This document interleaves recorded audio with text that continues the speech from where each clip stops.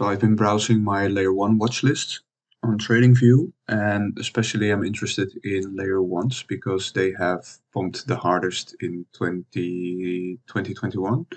And that also means that you have a lot of inefficient moves that are very likely to be fully corrected or let's say, corrected on the way down, especially in the bear market. And one chart stood out for me, and that was Phantom, just to show you the inefficient move. This is an inefficient move. There's another one, it was corrected here, and there was another move up. And I was just breaking down the chart, and let's just do it here. On the monthly, there's not really much to work with because the chart just doesn't have so much history. There are some key levels, of course, but they also are quite confluent with the weekly. So from the weekly chart on, I will just draw some levels. This weekly block stands out for me because it provided support in here at this correction in November. So I will just mark out the low. That's the bottom of the range, and I will work with this is not the best, but I can see if I will if I can specify it more on the daily.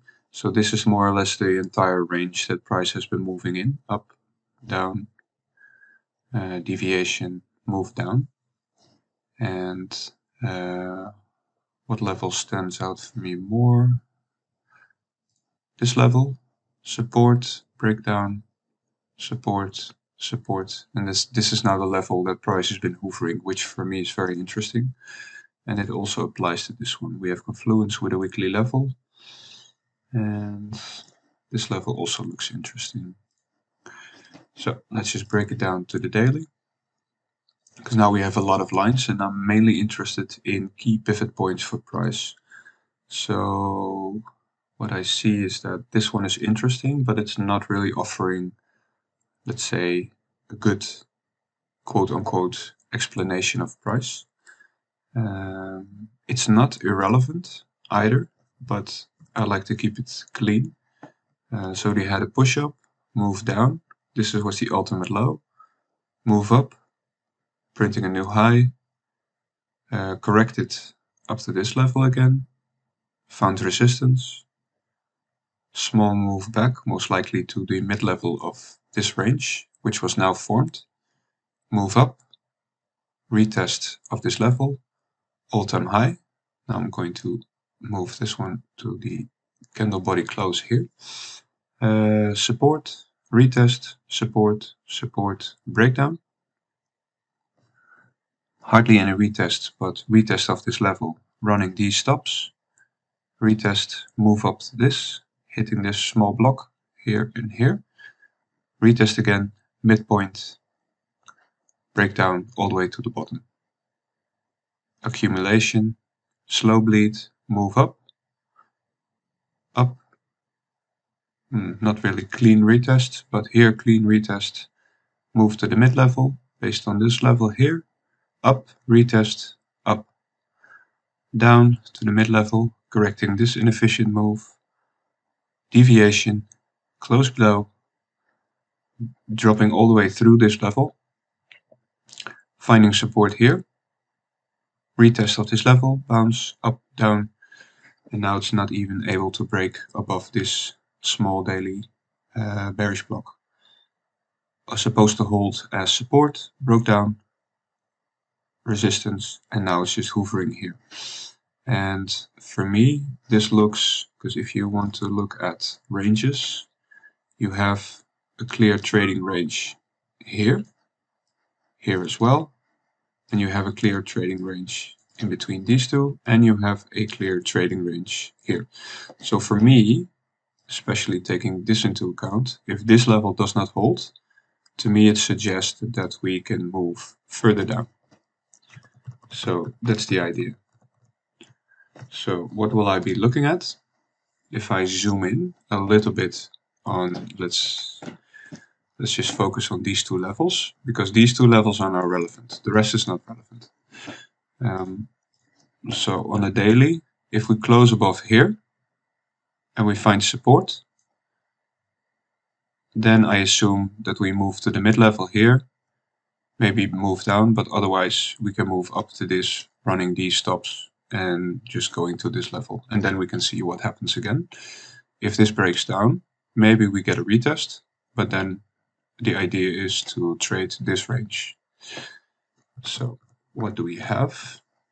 Because the level here is very clean, but then of course we had some deviations below, so we need to fine-tune the levels slightly more.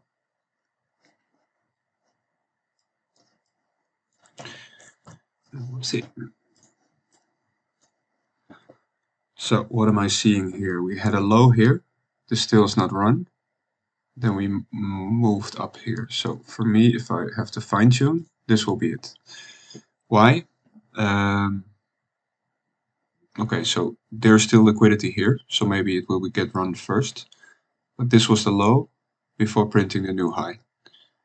It bounced up, down, wicked it here, then moved up again. So for me, let's say if I want to specify the range, it would be here.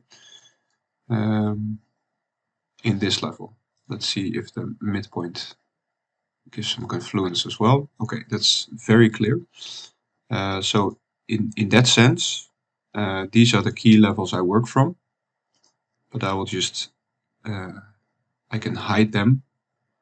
Actually, I don't often do this. Okay, so what I'll just do, I'll delete them because I know exactly where the levels are. This is the range I'm working from. Actually, this gave us a perfect trading range. Retest of the mid, all the way down, mid-level, up, support, retest, down, up to the mid-level, down again. So this is the range I'm working from. This was a clear deviation. Nice. Drop down, hopefully to get late shorters, drop them, close inside, retest, and then move up to the mid-level again. This was a beautiful short sign. For those who took it, congratulations. Also confluent with this bearish block. Not only mid-level, but bearish block. Wasn't able to run these stops, but who cares? It tagged it. That's interesting for a short setup anyway. So what am I looking at? It could possibly be, of course, depending on what Bitcoin does in the overall market, is that we wick below, close back above, retest, and if you have another move up, maybe even tagging these highs, then this could actually be a long trigger instead of a short trigger, anticipating a move here. Or if you could be really specific, I see some resistance here, you could actually create another range in the range, and exactly then you get to this point. So this would be target 1, this is target 2. If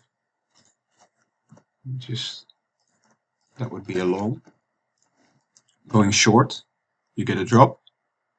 If price maybe closes above, but maybe goes back below, a retest could be interesting, but a retest is also tricky because it can actually result into getting into a long position. You can always cut the trade, but if price moves down and grinds back up again, but does not close above, then you may assume, then you get this scenario, that price is more willing actually to trade lower.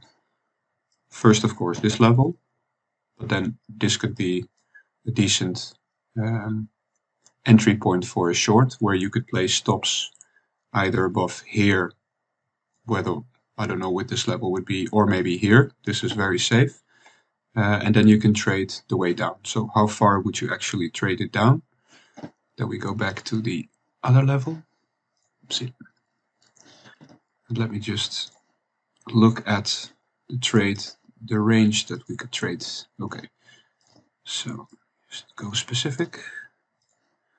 We also most likely have a midpoint in here. I would define this as the range. First low, retest, deviation below, close back above, and then trade up. And what you can see is that we have a block here, daily block, on the midpoint. And this is interesting. So for me, this is an interesting level. Bottom, retest, retest, sell off, deviation, tagged the range low, tagged it, move up, correction, most likely hitting the mid level of the lower half of the range, moved up. What happened here? Support of the lower end of the range, close above, retest of the mid level, close back below, retest acting as resistance, sell off, retest again, move up. So if I would go short, then my first target would be actually the midpoint here, and otherwise the lower end of the trade. Of course, the first target is here, but I'm not expecting it to have so much weight because this was quite the dramatic sell-off, maybe some exaggerated move due to additional liquidations, etc. People going short, gambling short, or whatever happened. So that would be the plan to go forward. So I'm looking at this level, breaking it down again. So this level is where we're currently stuck. This is for me no trade, at least no trade unless this level is broken. Summarizing, wick below, close above, and having sustained momentum is a good moment to step in to trade towards first target, this level, and then this level. Break below, grind up, but no close above, and then showing weakness again is an ideal opportunity to go short. First target, second target. Of course, guys, no financial advice. Good luck and happy trading.